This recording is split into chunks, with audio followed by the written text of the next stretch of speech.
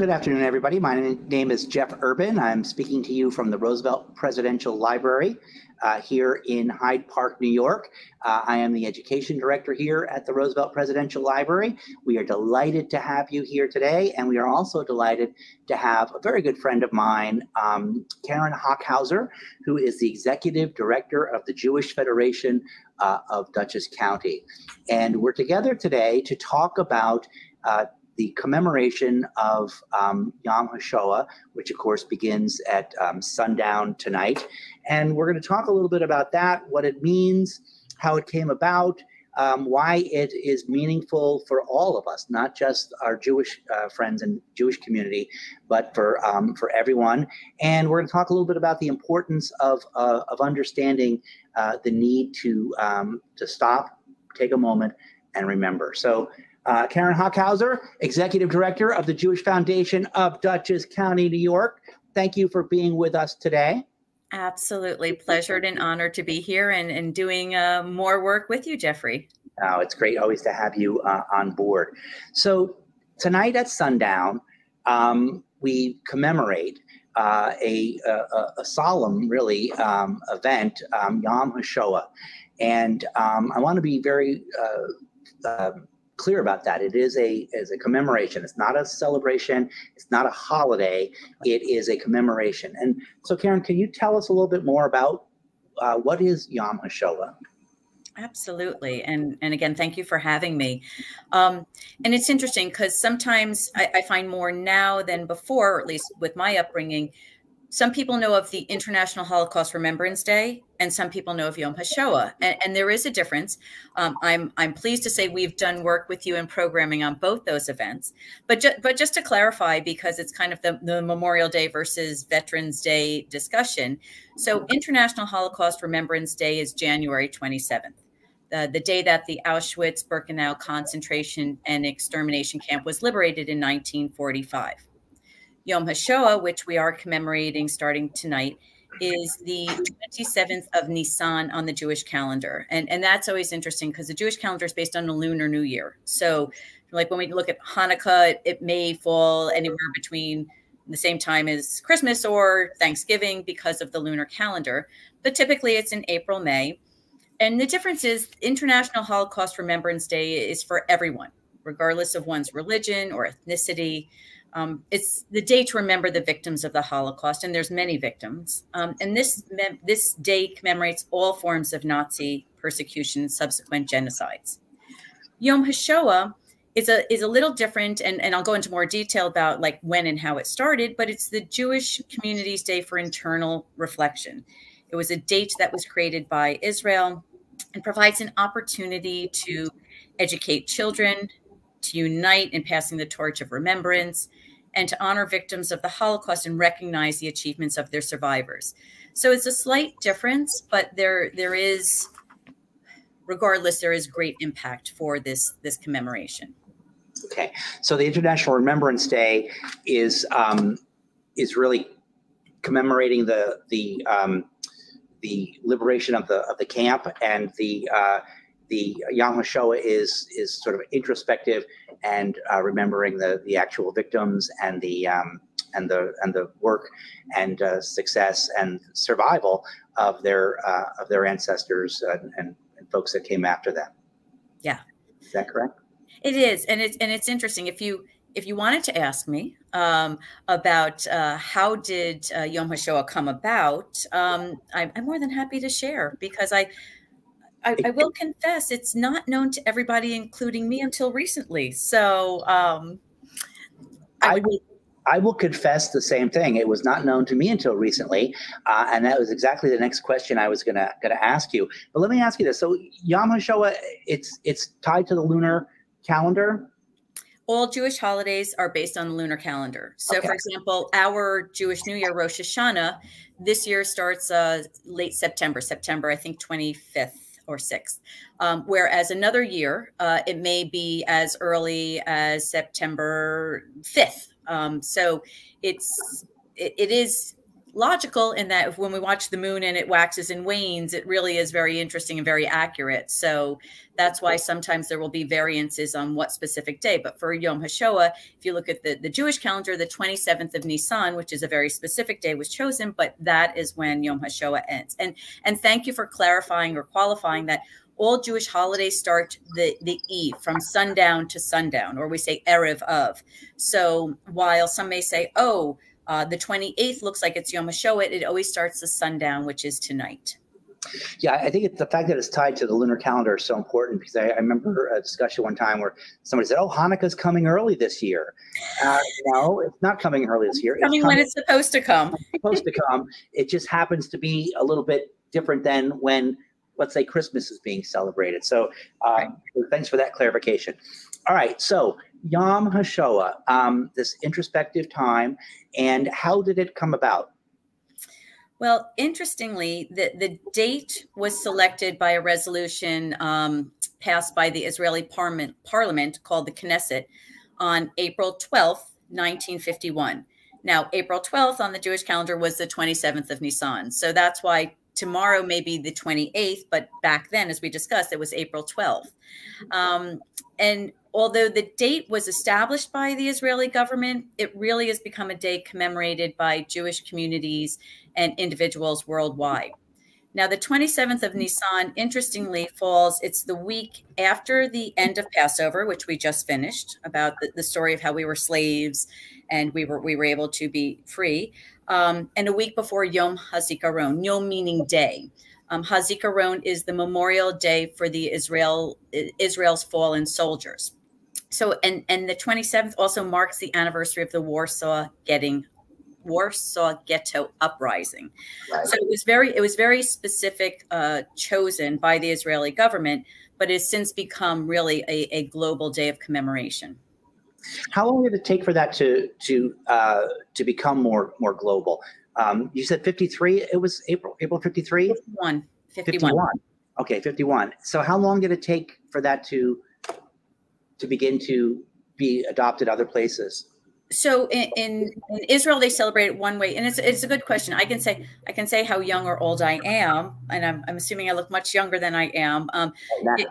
Exactly. So, I mean, easily. I mean, 51 is not that long ago in relativity. So I know easily for over 50 years, it's been part of the global commemoration.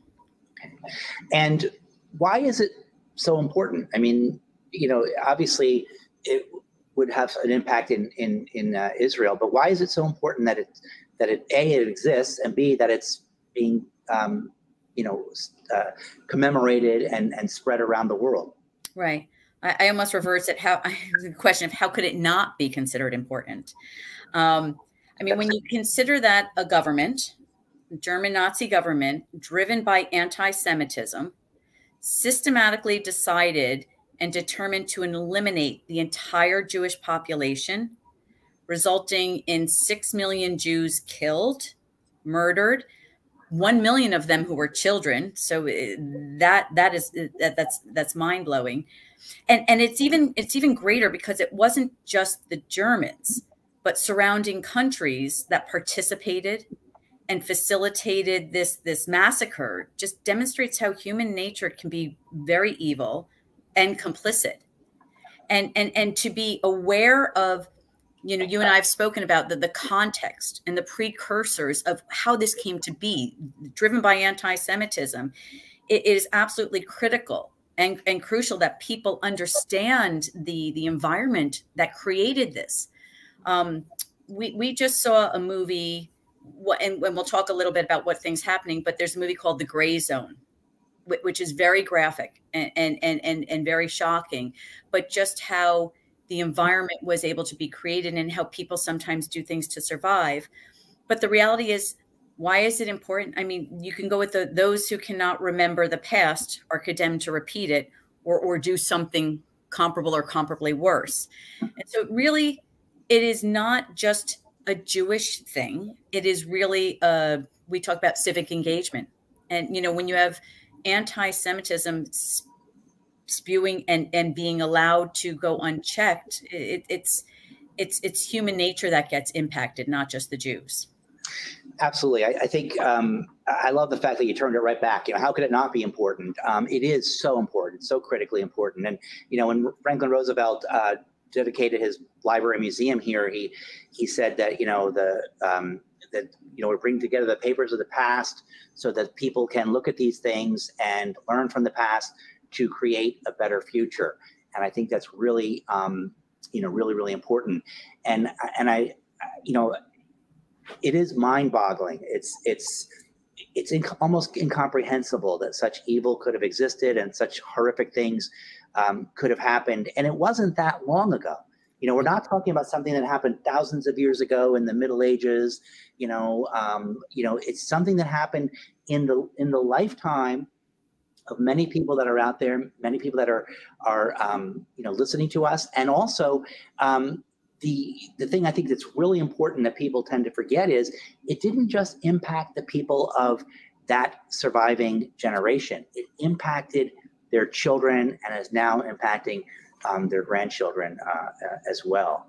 And I think that's really, really important for that to be talked about. Now, you mentioned this idea of rising anti-Semitism and, you know, history repeating itself. And somebody once said that, you know, history, repeats itself, and it always comes back. And I always, someone once said that it's not so much that history repeats itself, but history echoes. And I love that because it never really comes back the same way. You know, if you yell into a mine, hello, hello, hello, hello, hello, it's the same word, but it's coming back in different frequencies. It's coming back in different intensities. And that's, you know, I think about anti-Semitism that way. You know, it's not the Nuremberg marches and those kinds of things that we saw in the time of the Nazis, but it's coming back in echoes, and it's coming back in echoes right here in our own community. Yeah. I mean, and I'll say, as you said, anti-Semitism is nothing new. You know, if you look historically, you had the Russian pogroms, you had the Spanish Inquisition, and then the Holocaust. I always sit there and question, saying, I don't get it. We are such a small percentage of the population, 0.00 something. But, you know, when people need a scapegoat, when people need an other, they have decided that we are unfortunately a target that people, you know, you've got the papers from Russia that then actually came to the US and Ford Company replicated those. And I remember asking one of our local clergy, who's head of the Dutchess County African American Clergy Association, and I said, it boggles me. He goes, well, Karen, it's because you're the chosen people. And I was like, it was very so endearing that, you know, that it was that, but it just boggles my mind. In this country, anti-Semitism is nothing new.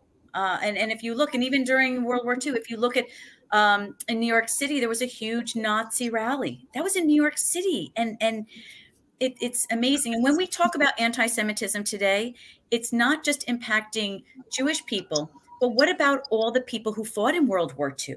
How many lives were lost fighting this dictatorship, this Nazi regime? So it's like, it doesn't only impact the Jews in terms of hatred. Hatred is bad for all. You know, and sadly, it's very, I found recently people are not listening to each other as much. They're not willing to engage in constructive conversation. And that just leads to, you know, we talk about civic engagement. But for some reason, just, I still, it'll be the question it's like, it is a challenge. I know I have not read the report, but I know the Anti-Defamation League just released their annual report.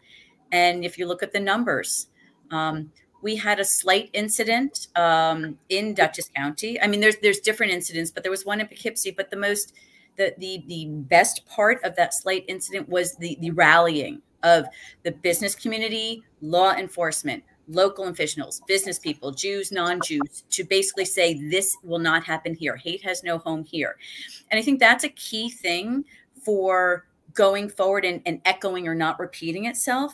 You need to have local officials or regional governmental officials stating that this is not a place for hate, because ultimately people understand that it's not a, I'll say, I don't mean to say soft target, but it is not an environment that they can bring their hate. And that's something important. And that's something that we try and do in terms of building collaborations at the Federation with, as we said, governmental, law enforcement, different collaborations. We love working with you really to help educate and ensure that people have an understanding. You've seen the statistics. How many high school students now don't even necessarily know exactly what the Holocaust was, or how many people were killed? And it's not just Jews that were killed. So, all right, I'll get off my pedestal and let you ask a question. No, it's great. It's great. It's interesting because, the hatred is a poison that's really hard to contain, and it's a poison that impacts everybody. So, if somebody's sitting there thinking, oh, it's just a Jewish problem, it may be for the time period, for a short period, but it will eventually begin to seep out into the entire community. And where that poison ends, we don't know. One of the things I think is very interesting, you've mentioned things about, we have to listen, we have to have consultations. You talked about scapegoating. These are all things that come under this umbrella of sort of civic engagement. And I was talking with Jody Miller, our Dutchess County Human Rights Commissioner, one day about the work that we're doing here with civic engagement. And what the Nazis did was they chipped away at this civic engagement. So by burning the books, by shutting down community meetings, by silencing people, by disappearing people, by scapegoating, by doing all these things, this is the mechanism that they used to bring about the horror that they brought about. And Jody very rightly corrected me and said, but keep in mind, that was the mechanism. It all stemmed from a hatred of the Jews. And that is really at the heart of what this was about. And it's really hard to isolate that, from one group to the other, because if this kind of thing is going on in our community, it's going to impact everybody. So let's talk a little bit about the work that we've done together in terms of trying to raise awareness of this and trying to raise, the profile of the fact that there is a problem right here, in our community. It's a problem across the world, but it's not something that we're isolated from. It still is happening right here. Yeah. And I think that's one of the key things in fighting anti-Semitism is building community. If you know your neighbor, if you know somebody, then when bad things or false things or lies are being said or hatred, but you're like, no, but I know my neighbor's fine. And what are you talking about? And potentially fighting back. But really it is an issue of that we want to make sure that we engage, we educate, we engage. And I feel blessed that we have the FDR library in our community. And we've done a number of jobs. I think one of the ones we're very proud of is last November, we did our Never Again Is Now Educators Conference. And again, it wasn't about the content of what the Holocaust is. That's facts, that's available, but the context and the precursors. Because if we don't understand how that anti-Semitism led to that breakdown of civic engagement, then the slippery slide to potentially it happening again. And I know you know the statistics, but just the number of different, because the silver lining of us having to do it virtually, since COVID, we couldn't bring people together, is we reached educators down in Texas and over to Connecticut and so on and so forth. And then that impact led to over like 1,000 youth being impacted. And it was great to see people from not only the social studies history, but also the English, and just more people wanting to work together to educate. I hate to say it's a scary time, but when you watch what's going on in the news, I mean, sometimes I don't want to watch the news at night because it's overwhelming. So there's so much more that we have to do about educating future generations. Holocaust survivors growing up, and I grew up, my grandparents moved to Poughkeepsie in 1941. So I'm a child of this community. Growing up in our synagogue, people had the tattoos. We knew Holocaust survivors. We knew from Schindler's List, we knew members. And there are less and less people who are there to tell the first version And you were talking about generations, which is very interesting because the second generation had a very challenging, some of the first generations didn't want to talk about it at all. Some wanted to, but there's an interesting thing. The third generation, because they're once removed, we found that they would talk to their grandparents and they would get the stories. And you and I have worked with this amazing organization, 3GNY, and their executive director, Dave Reckis, who is his local grown. And what they do in that organization, and they are open to anybody who who might be interested in bringing them into the school, is it's the grandchildren telling the story, the personal story of their grandparents. They are alive because their grandparents survived, and they make it very personable and relative and relatable to the youth. And that is a kind of a key thing. It shouldn't be waiting till high school, till world history. It really needs to be brought appropriately, aged appropriately. And I know you've been working on curriculum that's been stellar to offer to education. And again, there's age appropriate ways of introducing it. But if we don't bring it up, it really becomes very problematic. Yeah, again, you've hit on so many important points.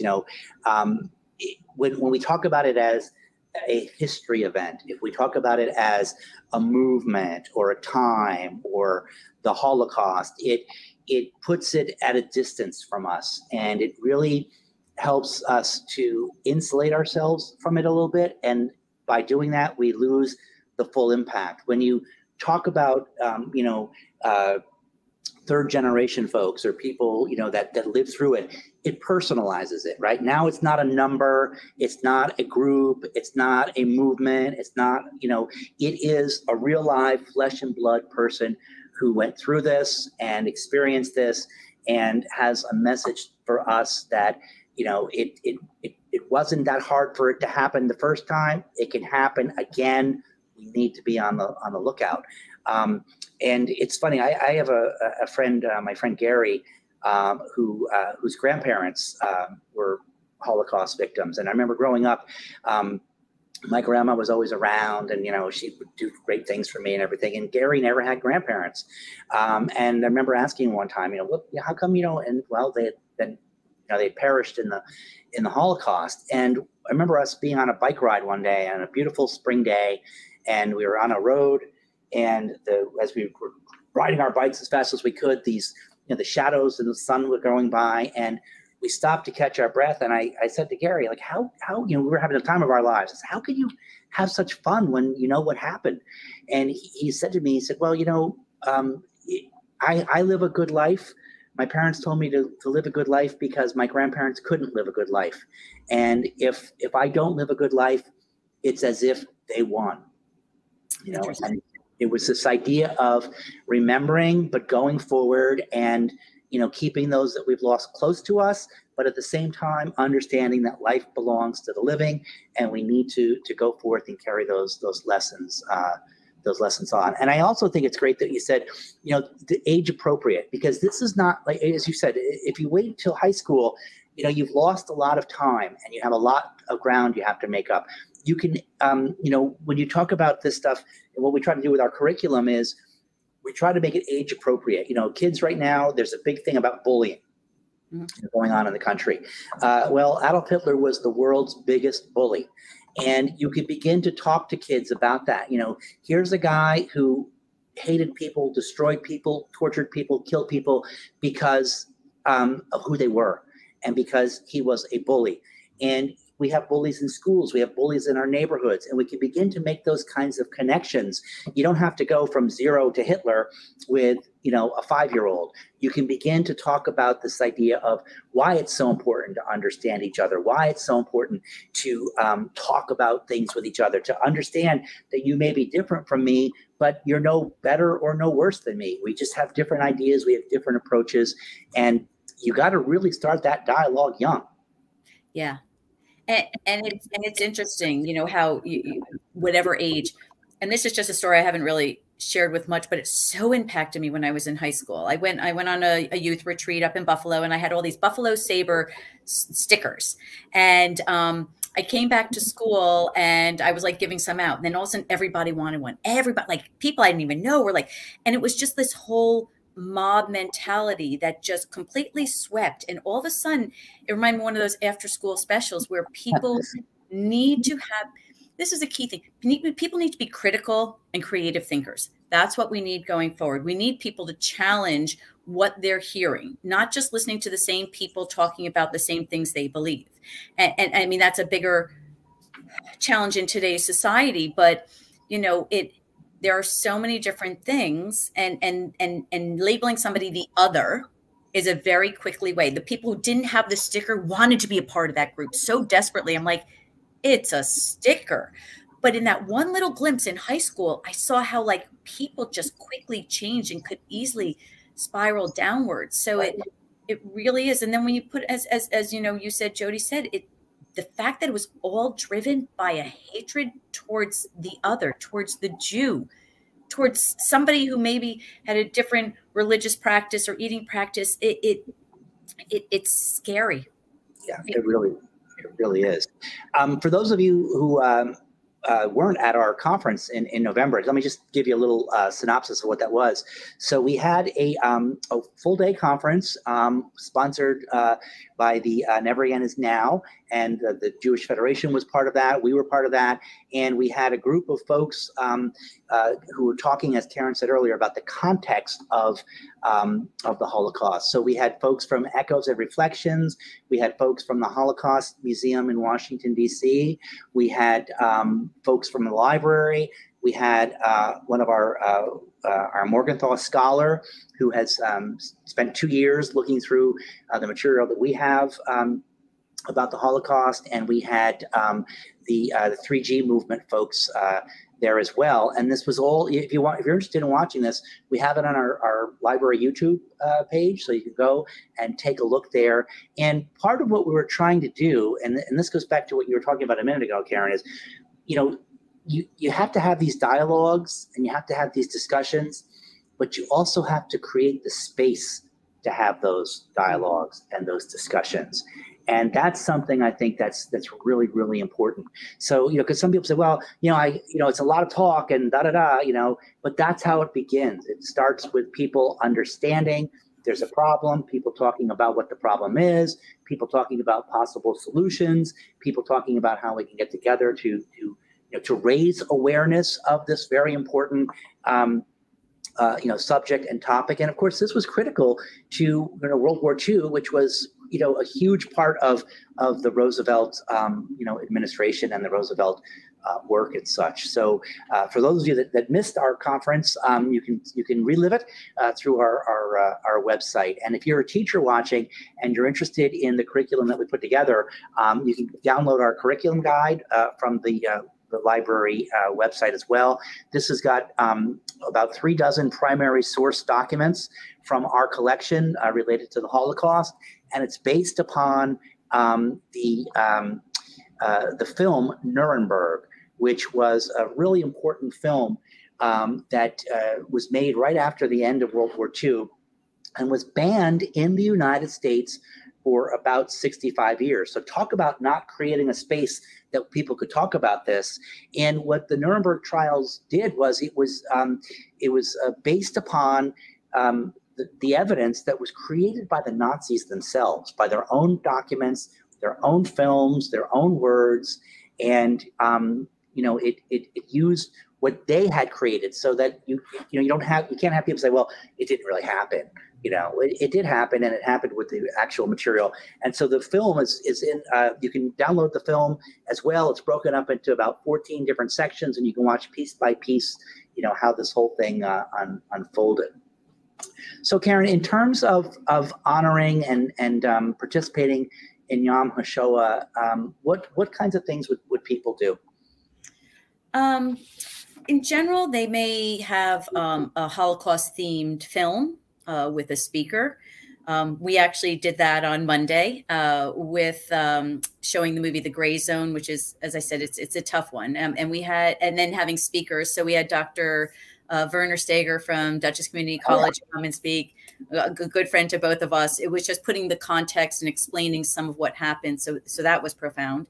There may be community vigils, educational programs.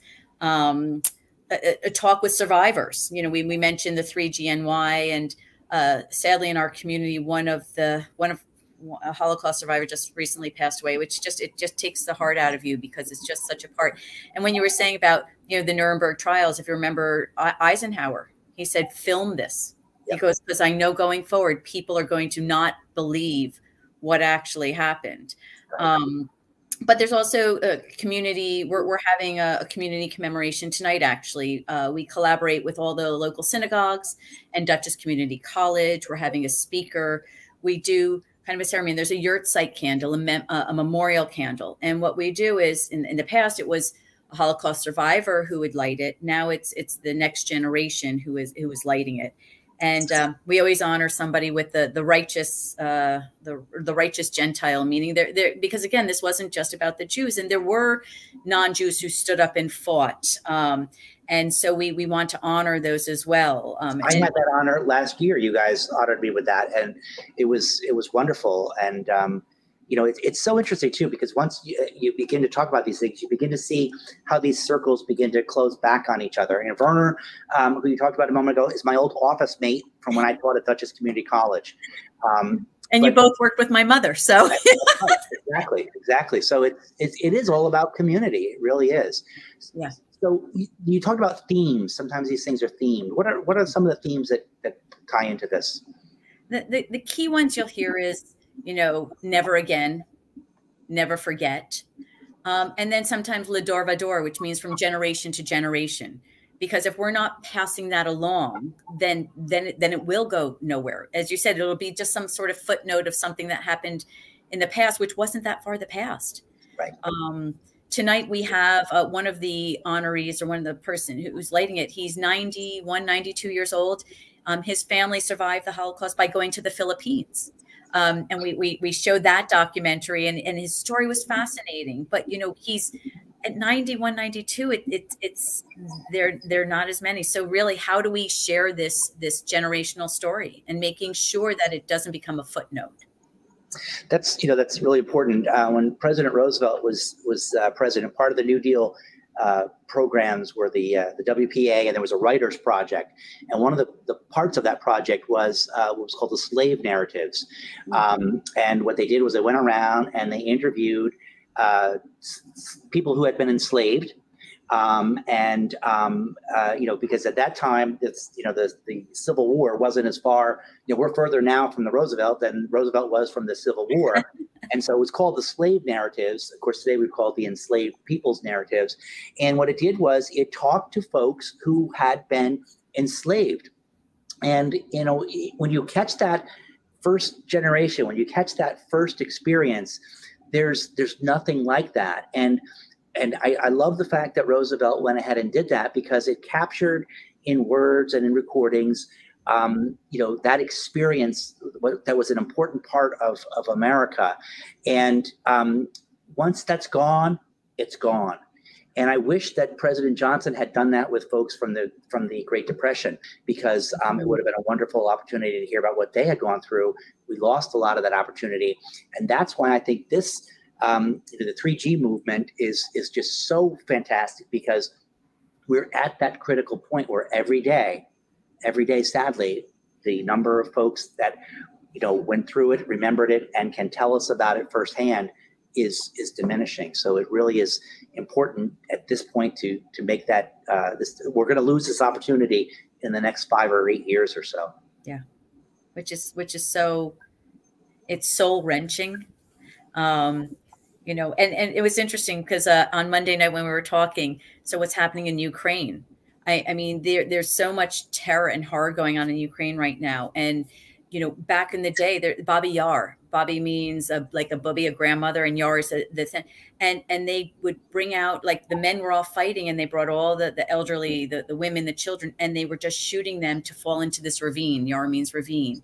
And we were talking about how when this started happening, and Natan Sharansky, who was in jail for many years in Russia, finally was able to emigrate. And I'm going to paraphrase, but he said something about, growing up in the Ukraine, it didn't matter if you were Ukraine, Russian, Polish, it didn't matter. But if you had Jew on your passport, that would prevent you from getting into universities or jobs.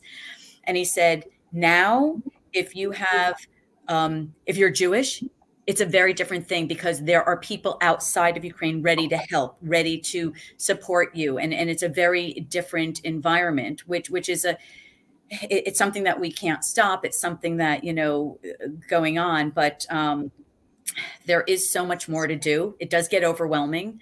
And when I was talking with Jody Miller and we said, okay, but let's at least do something in our community to make sure it's a starting point. And that's really where I think we're I love when people are like, Karen, just go figure out everything, go world peace. And this, I'm like, oh, sure, I'll get right on it. Right. But at least hopefully, with our collaborations and our working with partners and are just trying to build understanding and resilience in our community will lead to, at least in this little corner of the States or the world, a better place and more tolerant place and understanding, because anti-Semitism, sadly, is probably not something that's going to go away anytime shortly. No, sadly, I'm sure that's true. And, again, you made a wonderful point, which, this didn't happen overnight. This anti-Semitism, it happened over thousands of years. The rise of Hitler didn't happen overnight. It happened over dozens of years.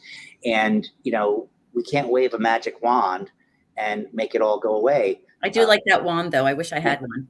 Well, this is a one-of-a-kind wand, but you can't wave a magic wand and make it all go away. And it does take time, and it does take those small steps. When Hitler was rising with the Nazis, it was a drip, drip, drip. It was a small step here, a small step there, a small step here. And when you look at them each individually, okay, yeah, it's kind of a big deal, but it's not a big deal until you take a step back and you see how they connect. Then you see it's a big deal. And so just as that's how it took place, I think that's how it's going to have to be disassembled too. It's, no waving a magic wand, but moments like this, talks like this, small events, talking with people, bringing other people in, connecting with other folks in the community. That's how we can begin to reverse some of this stuff. Yeah, and today it's even more scary based on social media. They say a lie will go around 1,000 times before the truth even gets out. Yeah. And that's something that I don't have my magic wand to try to rectify that. There's great things about social media, but it's so easy to bully. It's so easy to spread lies. It's so easy to turn people against each other. And again, that's why sometimes I get really overwhelmed. But I've got children, and I'm just hoping that I'm doing something to make their lives a little better or empower them in order to be able to stand up if they need to stand up and defend themselves, or never be, in a situation where, our ancestors have been. Right. And you mentioned critical thinking a moment ago, and that ties right back into this idea of social media. Where are you getting your news? What is your news source? What are the sources of information? And, the more you have of those, the more sources, legitimate sources, the more perspectives you're going to get, the more, the broader a picture you're going to get. And you need to learn, we need to learn how to be not just, information aware and how to get information, but we have to not just have critical thinking, we have to have information thinking. Does this make sense? Is it correct? How is it correct? What's the source? Is it valid? Is it recent? And all these things need to be considered. And I think that's why sometimes it's so difficult to do, because that takes a lot of work. It takes more work to try and evaluate and research than just hitting forward on or like or whatever on and sending it, continuing it. Yeah, it is so true. Absolutely. And, many of the themes that we talk about in our curriculum guide, and we talk about, again, this idea of authentic news and things. We have documents in this curriculum guide, from our collection. And, some of them are letters from people, reports. We have graphs. We have speeches. We have, you name it, it's in here. Here it's just going back to what you're talking about a moment ago, of the Nazi movement, here in the United States, so teachers can use this information to see from a variety of sources, information about what was going on, and then you can begin to weigh that against other sources and such. And so words like critical thinking, words like empathy, scapegoating, these are all things, bullies, these are all things we're hearing now that have that direct historic connection back to the time that we're speaking about.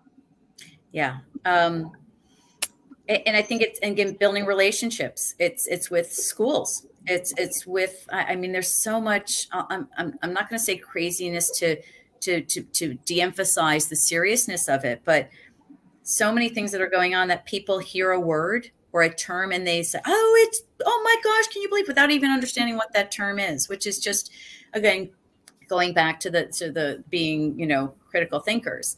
I could just say for our end, we try and work with school districts. I know the Anti-Defamation League has an education department that works with schools.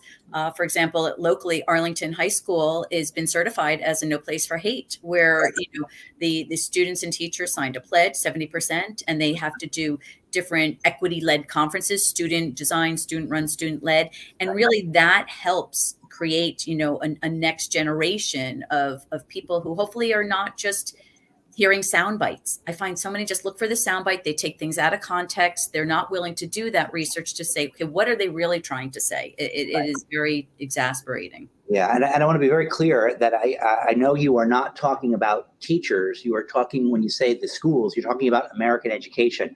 We're not blaming the teachers. Oh my God, I love teachers. No. Yeah. I know you're not. I just want to make sure that our viewers are understanding that. It is. Sorry. No. I just want to make sure everybody understands that we're not blaming teachers. This is not something that we can just lay on their shoulders. They've got enough that they're working with. It's something that, as we said, it has to come from the parents. It has to come from community organizations, institutions, those sorts of things. When I was a kid, my mother always said, you just remember, young man, when you point the finger at somebody, you've got three fingers pointing back at you. And so it's very easy for us to say, well, it's the media, it's the schools, it's the this, it's the that. But, it's the corporations. But who are these people? We are the media. Whether you tune in or not to tune into this stuff makes a difference. Right. What we are encouraging our students to learn in our schools, is important to us. We make the difference. We can have an impact on that. But the corporations, what we choose to buy, what we don't choose to buy, that, has an impact as well. So, I really do love the idea and the theme that you're talking about is, this idea of coming together as a community, taking a moment, talking about this stuff, looking at this stuff, remembering who was here and passed, and remembering that, those conditions and memories need to continue on, and they need to be passed on, or that echo that comes back to us will be a hard echo, and not a softer echo. So what's up next with the Jewish Federation? What do you guys got up your sleeves? Well, literally tonight. Tonight we have our community Yom HaShoah commemoration at the Dutchess Community College. We have actually a professor from Vassar who is a second generation going to come speak to us. And that ceremony. What time is that? At 6 p.m. It is in person. If you register, you can come to our website, www.jewishdutchess.org/events.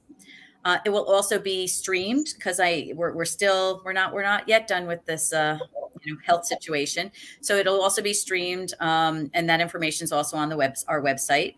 So that is the literally in a few hours. So that's pretty next. But some of the other things we're working on, just in terms of us in building community, we're collaborating with the Poughkeepsie Public Library and the Dutchess County African American Clergy Association in June to show a movie, a fascinating movie called Shared Legacies. The American Black and Jewish Civil Rights Union, and how back in the day, like when you went down south, the rabbis were there, the people, and really together, and sort of it's not as much. So we're trying to revisit that, So that's one of our collaborations. We're looking forward to doing much more with the FDR library. I was hoping you were going to say that. You're part of us. You're not getting rid of us at all.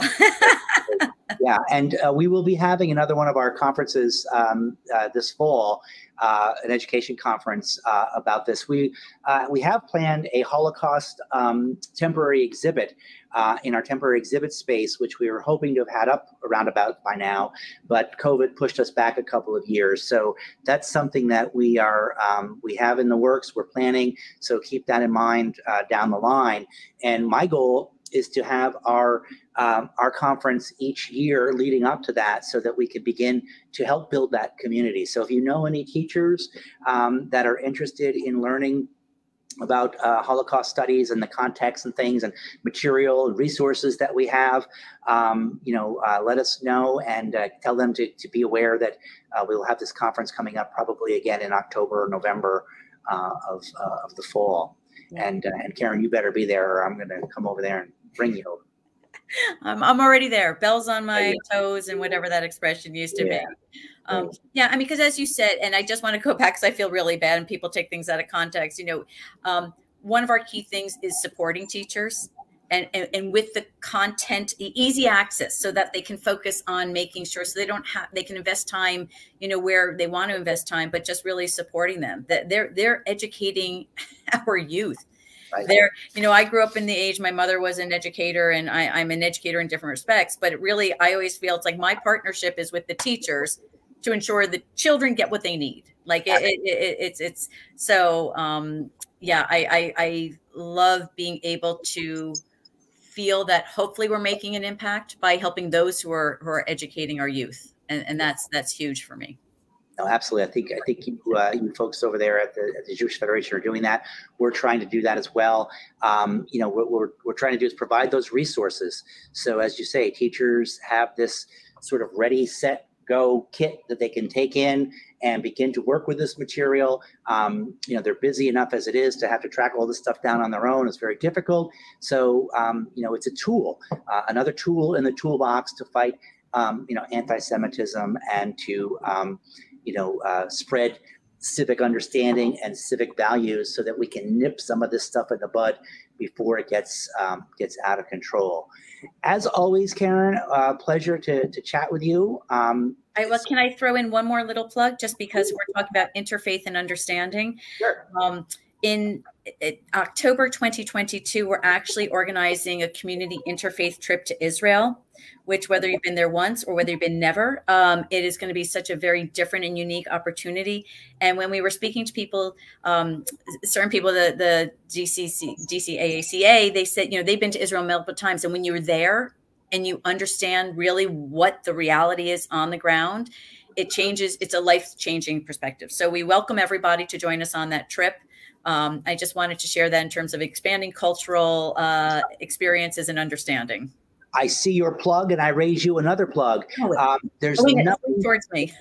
Nothing like being at the place where things happen. So I would encourage folks to come and visit us here at the Roosevelt Presidential Library, right here in your own backyard, and walk in the spaces that Franklin and Eleanor Roosevelt were in, and learn about the history that we have going on right here in the Valley. Karen, always a pleasure to chat with you. I look forward to working with you for many, many years to come. And, I hope that everyone has a very meaningful Yom HaShoah remembrance over the next couple of days. And we will see you again here on Facebook Live down the road. Thanks very much for coming. Bye-bye, everybody.